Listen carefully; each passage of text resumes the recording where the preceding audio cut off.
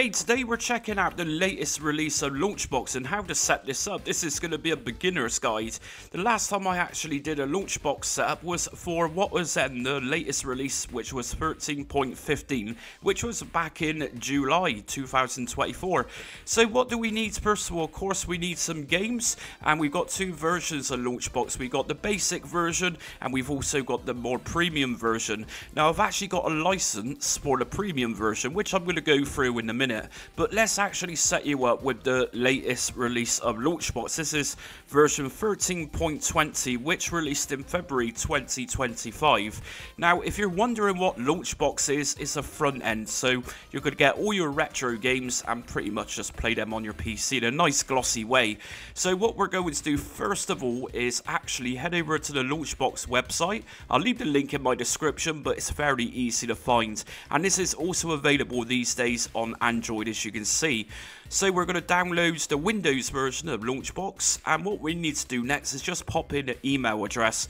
Pop in your email address, go to download, and then that will then give you a link in your email inbox. So download Launchbox, and it really is that simple. Now, of course, we're going to need some ROMs for this. So what I'm going to do is actually just download a single NES game from itch.io. I've already downloaded the game. Itch.io provides some very good homebrew games, modern day games for vintage or retro platforms. So what I've got on my desktop then is the Launchbox setup.executable. I've also got my license.xml file for the premium version of Big Box, and I've got my NES game too. So let's actually set up Launchbox first. So I double left click on the Launchbox.executable. Windows protected your PC, more info, we're going to go to run anyway. And of course we need to set up the language first, so by default this is in English, that's good. And I accept the agreement, we're going to go to next. Next thing we're going to need to do is give this install location. So by default this is going to go into my users folder, into my system folder, which is Jamie. And from there it's going to create a folder called Launchbox. Now you can install this wherever you want. If you just go to browse, you can see you can place this Launchbox wherever you want, but I'm going to just stick with the default location. We're going to go to next. Next we're going to create a start menu folder, so just check this one, and we're going to go to next, and finally install.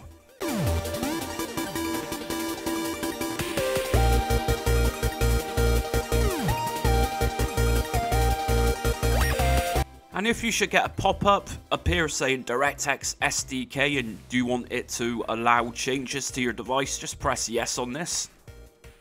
Okay, and we're going to instantly boot up into Launchbox version 13.20. Okay, and this is what we're going to see then. So first of all, this is going to look a little bit overwhelming for some people. We're going to import ROM files. So what I'm going to do is left click on this one, and this is going to open up a wizard. If I press next, select the files to import. Now, as you know, I've got a NES game on my desktop. It's not in a folder, so what I'm going to do in this case is just go to add files. If you've got your games in a folder, then obviously just direct this to that folder location. But like I say, and as we know, I've just got a single file for this tutorial, so I'm going to go to desktop and I'm going to look for that game. If I just scroll down, here's my game, so .NES. If I double left click, and here we go, it's now added to the import. So I'm going to go to next. And what platform are you importing games for? So of course it's the Nintendo Entertainment System. So if I just drag this down, I'm going to look for Nintendo Entertainment System. And here we go. I'm then going to go to next. Now, the next thing we're going to need to do is install Retroarch. Now, Retroarch is going to freak a lot of people out because of its complexity, but this is going to be very simple to do. So we need to install this in order to play the game. And just to remember, Launchbox is the front end itself. So Launchbox is going to give you the artwork, whilst Retroarch will work in the background, powering your games that you play. So left click on install Retroarch. And from here, what we're going to do, we're going to allow Launchbox to copy my game into the Launchbox games folder, which we'll go into shortly. So if I left click on the top one here, and if I go to next, next thing we're going to need to do is just select some artwork for this. Now, if we go to check all, it's going to check everything and downloads pretty much everything, but that's entirely up to you to go through this selection. If I just check everything for this and go to next. Okay, next thing we're going to see is configure emumovies. Now, emumovies is going to be best used, especially if you're using big box. It does what it says. It's going to give you video clips of your games or video previews. So sign up with emumovies, go to configure emumovies and just enter your details. And once you've done that, go to next. And we're going to go to next again. And this is now scanning for my game. And as we can see, it's now ready to import into the Launchbox interface. If I go to finish. And at the top center of the screen, we can now see it's doing its work for us. And as we can see, it's now downloading and it's going to install Retroarch so we can play our games. And there we go, so everything seems to be working just fine. We've got Retroarch installed, as well as our Nintendo NES game has just been imported. So let's actually test if this game is working. If I just go to double left click on the game, and we can obviously just take away these little boxes which appear in. Okay, so let's go to play. And there we go, we're straight into the game. So I've got my Xbox controller.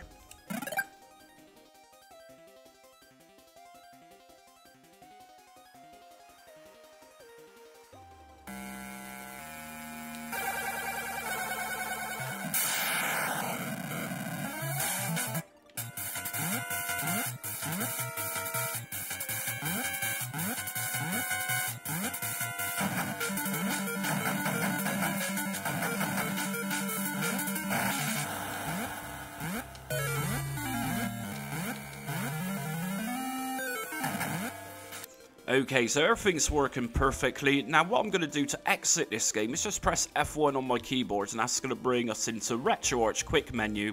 Now, if you're interested in more complex stuff with Retroarch and even basic stuff like what I'm about to do, I'll leave the link in my description and even in the comments so you can actually check out what you can get from Retroarch, and that's going to work just fine in combination with Launchbox. So from here, we're just going to exit out the game. I'm using my Xbox controller. If I press the B button on it, this is going to bring us to the Retroarch main menu.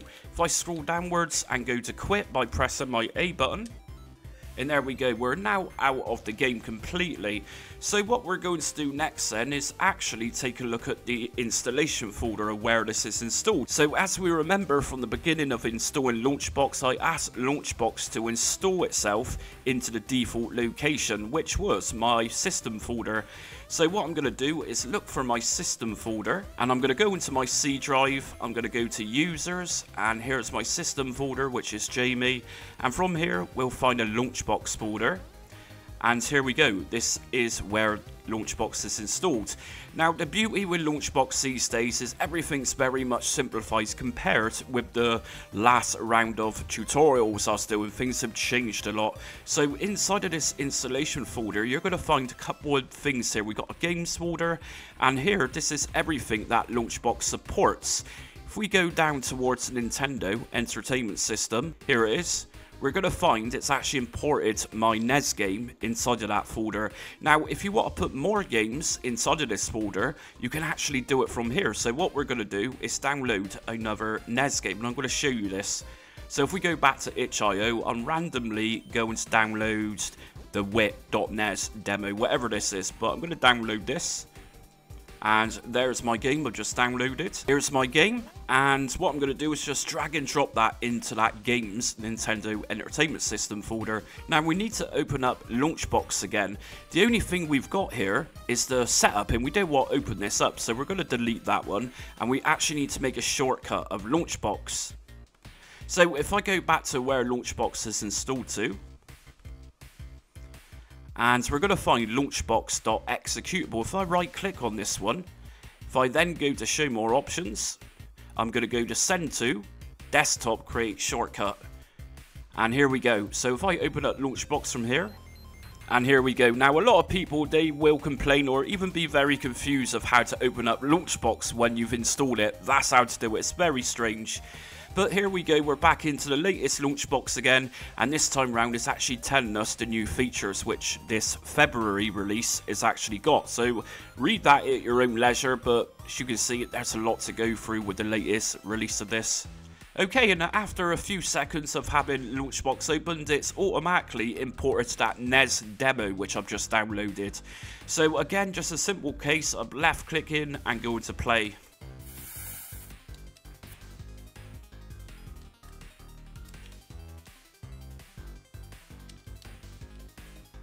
And I've really no idea what this is about, but this was just an example. So again, I'm going to press F1. Press B and just go down to quit, and it's that simple.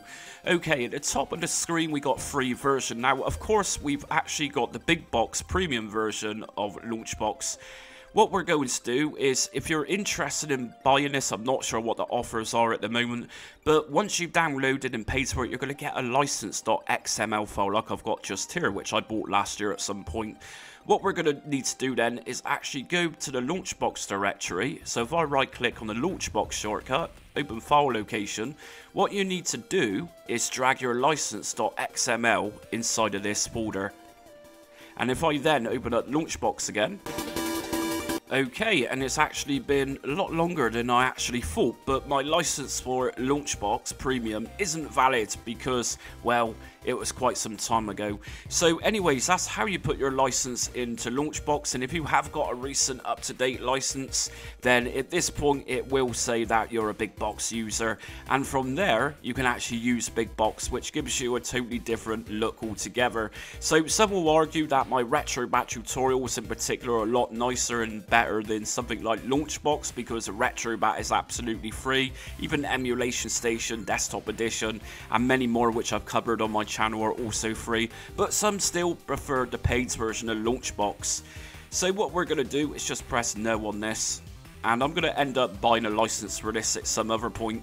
And that's it for today's latest release of Launchbox and how to set that up. So like I said at the start of the video, it's been a little while since I last bothered with Launchbox, but it's a lot easier to use at this day and age compared with a couple of years ago when I was last doing many different setup guides for it. Now, like I say in the video for Retroarch, I'll leave in the comments section the direct link to a very comprehensive yet very accessible to all Retroarch setup guide, and that's going to show you how to save your games using Retroarch whilst you're booting up your games through Launchbox.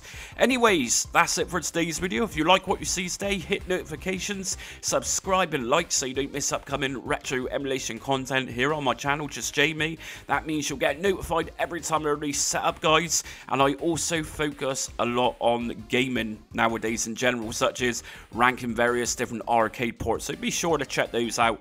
Anyways, again, thanks for watching, and until next time, stay retro.